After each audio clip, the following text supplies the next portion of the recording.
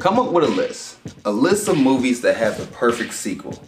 There's a handful of movies you can find with that perfect sequel. Captain America, Winter Soldier. I had to think there for a moment. The Empire Strikes Back. Perfect sequel.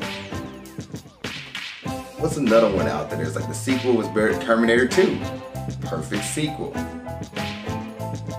This movie right here, Catching Fire.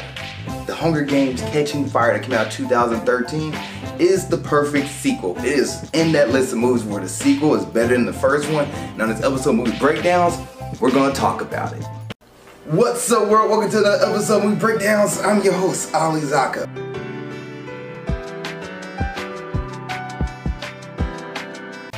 And before I get started, is there a review you want me to do, let me know. Please put in the comment section below and I get to as best I can. Also the Patreon, Patreon/Ali Zakka for $2 a month. You cut in front of everybody to get your review out right before it comes out on Facebook and YouTube. You also get trailer reactions, much more content on there before it comes out on YouTube and Facebook, and just other thoughts and stuff like that on the Patreon. Now, let's go ahead and get into today's episode, 2013's Catching Fire, or Hunger Games 2. And this is going to be a spoiler review, so you haven't seen this movie, go watch it. It's been out for almost a decade now, 9 years at this point, 2022, 2013. And I actually read the book Catching Fire before watching this movie. I actually read halfway through the Hunger Games 1 and then watched the movie. I never finished Mockingjay, I never got to the third one. But this one right here, from what I remember from the book and then watching the movie back, when I first watched it, I was like, man, this movie follows the book perfectly. And watching it back again, it is solid. It is a solid sequel. The only problem is for me in this movie is that the movie is 2 hours and 26 minutes long. It didn't need to be 2 hours and 26 minutes. It could have been 2 hours and perfectly fine. But it was all for a setup. And what is this movie about? Well, after the events of the first Hunger Game where Peeta and Katniss survived the Hunger Games by playing, like, cheating the system by saying, you know, we're in love, and they decided they're going to kill each other off. But Senna decided to throw the rule out and let there be 2 winners for the first time ever. Well, those actions and basically what Katniss did in that first one with the 3 things, the 3 fingers and the signal, everything, she was giving rise to a rebellion, whether or not she knew she was doing it or not. And in this sequel, President Snow is trying to find a way to stop the rebellion from uprising and at the same time turn Katniss into one of the capital's own, make her like one of their people, but it's not going according to his plans. So he decided to have a 75th Hunger Games where he brought back all the winners and had to fight each other all off again in a battle to death. And that's pretty much the Hunger Games too. It's like the winners get put back into the Hunger Games, so they gotta fight their way out of it. But while that's going on, the subplot or the B plot is that the uprising from other districts are finally coming up to play, and you not get to just like hear about it, you get to see about it. When Katniss and Peeta goes touring their victory tour, as they call it, to other districts are sitting there like doing their cry for help, doing like Katniss, we're with you. And Peeta, not knowing it, he also does the hand sign, and so they're showing like they're like against the people, against the people of the system, they're against the capital, they're going against it. Where not Peeta and Katniss knew they was planting the seeds of rebellion, they started the rebellion, and President Snow sees it and he's trying to end it, but he can't end it, and you're getting to see people in this movie get shot. People in this movie get murdered, beat up, whipped. Like, this movie is very brutal. From watching the movie again, I think this movie's rated, what, PG-13? And I just remember looking at it, like, they just really executed a man point blank. And I just remember, like, a kid watching this movie thinking, yeah, man, this is not really a kid's movie like I thought it was. This movie is great. I love this movie. I love the whole build-up to the rebellion and seeing people rise up and seeing people see Katniss and Peeta as hope. They're like, you know what? You guys cheated the system. You guys beat the system. We can too. We don't have to stay like this. And bringing back the past victors into it all and seeing them all join in and say, like, we don't want to be a part of it. We want to fight the system as well was kind of cool. Like, most of the times you get movies where something happens and the new protagonists come in, they go through the trials and tribulations and win, but you never hear about the previous victors from previous years. Like, you never see what they did. You might get 1 or 2, but you don't get a handful. In this movie, you got the handful of victors coming back, and they're all like, you know what? Let's stick it to the man. And there's one character in this movie that I truly love, who she was like, at every opportunity was taking a shot at the man. And I thought that was cool in this movie. I was like, oh, look at that. We got a character who's like, no matter what, she's like, screw this, screw y'all, screw this, come at me, I'm ready to go, let's fight it out. Like, I just love the dynamic of this movie and the buildup of the rebellion, the buildup of like the little seeds sowing, the storyline, the plot. What gets me? The plot in this movie. I freaking love it. I love the plot, the music, and then when it comes to the Hunger Games itself, the idea of the clock is a genius idea that like it's an island, it's surrounded by a forest or there's a beach, and in the middle of it's a giant lake, or you're gonna say a lake, or let's say a lake, a giant lake, and then the middle of the lake is like a rock formation, and then it's a pattern that leads out like a giant clock, and it spins. You can spin the rock formation, but every hour something happens in one of these spots of the clock dial. So for example, if 1 o'clock, it might be fog, and then 2 o'clock might be baboons, and then 3 o'clock it might be a giant wave. Like, so you have to find a way to survive the clock formation and also outlast the 24 people who are trying to kill you. And there's also team ups in this movie. Like Finnick is one of my favorite characters. He's kind of like a swimmer, kind of like he's a trident, kind of like an Aquaman / Poseidon character. I think he's a cool dude. Peter actually steps up in this movie. He kind of gets like a set. He finally has a set, and he's not willing to back down for anybody. Like, I enjoyed the character development in this movie. I enjoyed the storyline in this movie.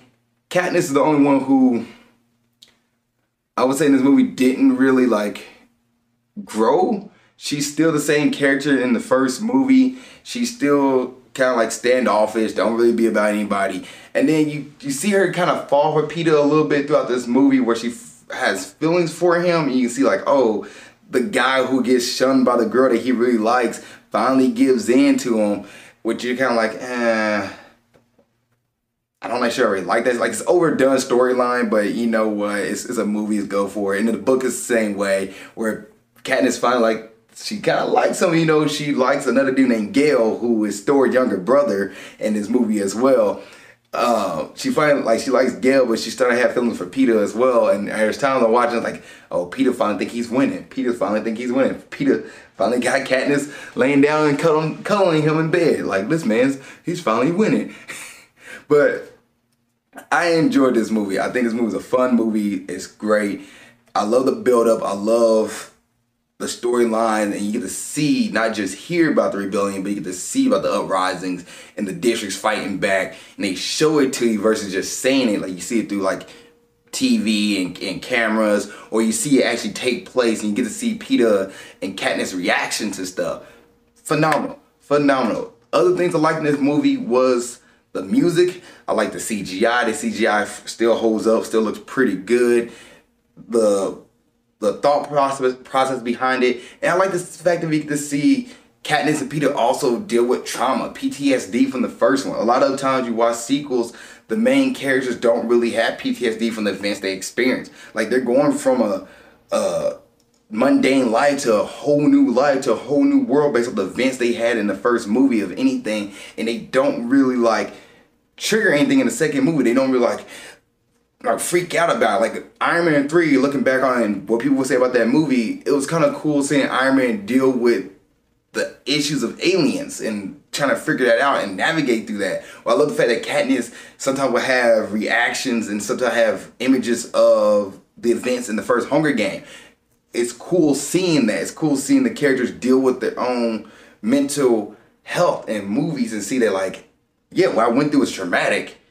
I'm trying to go through this and try to wave through it and try to get over this. And when I think I'm out of the woods, I get pulled back into the forest, and I love it. I love it. My only neg on this movie is that it's 2 hours and 26 minutes long, and it feels long at certain spots. Matter of fact, you don't get the introduction of the 75th Hunger Games until 40 minutes into the movie, and then you have an hour and 13 minutes, I believe, or was it hour and 30 minutes left of wait, we still have a whole nother movie pretty much.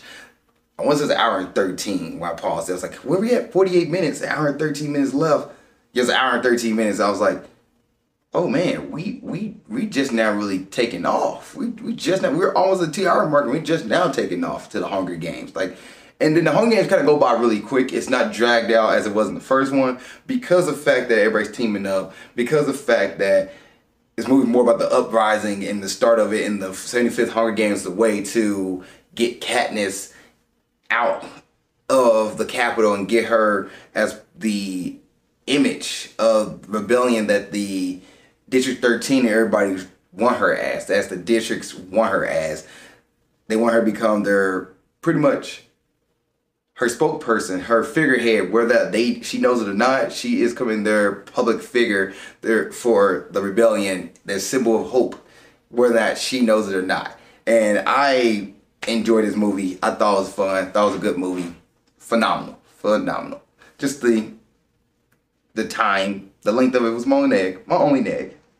Alright, let's go and talk about the box office and details of this movie. So like I said, the Hunger Games came out, well, Hunger Games Catching Fire came out in 2013. It's 226 minutes. PG-13 movie. The director is Francis Lawrence. The writers is Simon Beaufoy, who wrote the screenplay, as well as Michael Arnett, who wrote the screenplay, and then Susan Collins, who wrote the book Catching Fire.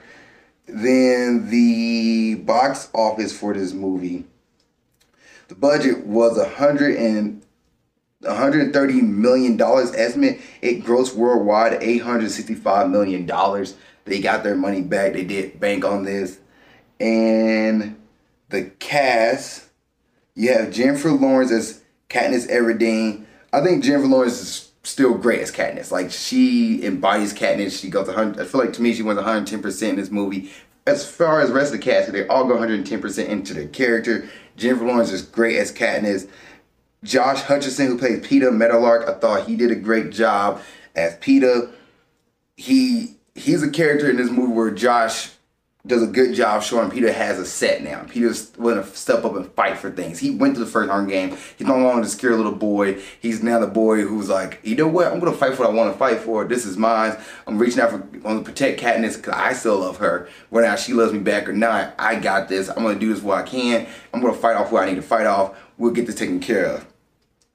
Liam Hemsworth, who plays Gale, he's more of a figure in this movie. In the second one, the first one, he's kind of like there, but in this one, he's definitely like somebody who's also after Katniss Everdeen. He wants to be part of Katniss' life. He's like her really good guy friend, but also wants to be her boyfriend from back home. And he also helps with the rebellion back home as well. You have Philip Seymour Hoffman, who plays Heavensby. He replaced Seneca, I can't think of his name right now, from the first movie. He is now the new game director and the game head of the game. And he has a different motive in this movie. I'm not going to let you know what it is. You have to go watch it, figure out what he is really about. But he comes off as somebody who's kind of like calculative and plotting stuff as well.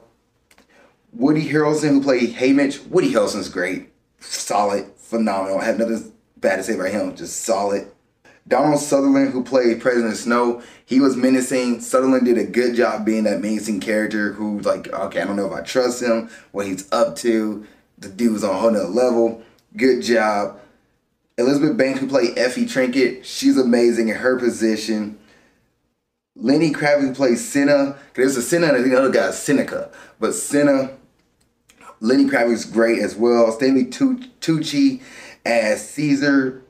Phenomenal, amazing. Pretty much just going through the whole cast. Like, everybody's great. Everybody's solid. Sam Claflin, who plays Finnick. I thought he did a good job as Finnick. Lynn Cohen, who played Max, great as well. Jeffrey Wright as BT, amazing. I thought he did a good job. Amanda Plummer as Wires, great as well. This cast is solid. It's like a really great cast here. And where is she? Jenna Malone, who played Johanna Mason. Jenna Malone is probably my favorite character in this movie. Her and Finnick are my two favorites. And her attitude, the feistiness she brings to that character, the character who like, I don't care, do what I want. Like screw it, screw the rules. Like Jenna does a great job being Johanna to life. And I freaking applaud Jenna in this movie. Great for her. There is one more guy. And that's because he plays Thad Castle in Blue Mountain State. And what is his name? Alan Richson. Alan Richson, who played Thad Castle. He's in this movie as one of those guys from Area 1 or District 1 in Catching Fire. And anytime I see him, all I just think is Thad Castle. And he couldn't say sad. He always kept saying Thad, so that's why he got the name Thad Castle. But yeah, no, I just think it's great that Alan Richardson, Thad Castle's in this movie as Gloss, and that's all. I think that's it. Yeah, that's the cast. That's the main cast. I think they're a phenomenal, great acting all around. Just good job, superb.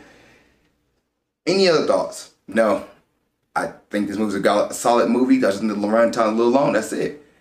Is it a Friday night movie? Yes, it's a Friday night movie. Definitely a Friday night movie and great time. I'm going to grade the movie, The Hunger Games Catching Fire from 2013. I'm going to give this movie a solid B+. This movie gets 89% for me. It's a fun movie, phenomenal across the board. I really enjoyed it. I don't think it's an A movie. I think it's a little short of an A, 89% versus 90.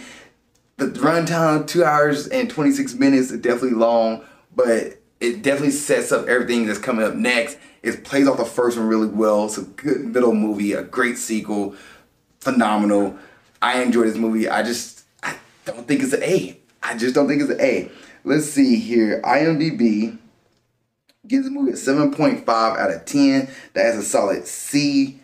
And Rotten Tomatoes give this movie a 90%. The critics give this movie a 90%. That's an A-, and the audience give this movie an 89%. That's a B+. So I'm right there with the audience on this movie. It's a B+. Like, it's a solid sequel, and I'm looking forward to seeing what the next movie has. I actually have seen the third one, but I haven't seen the fourth one. So this is my first time actually finishing this series, but I'm excited. Yeah, so you guys seen Catching Fire from 2013. What did you think? Please put in the comment section below. Other than that, see you guys next episode of Movie Breakdowns, and keep being awesome. Thank you so much for making it to the end of this video. I really appreciate that. Please don't forget to like, subscribe, and comment. If there's a review you want me to watch or do, let me know. Please put it in the comment section below this video. Also, you want to watch the last episode of Movie Breakdowns, it's right there. Just gotta click on it and you'll be able to watch it. Thank you guys so much. I appreciate it. Love y'all, and keep being awesome.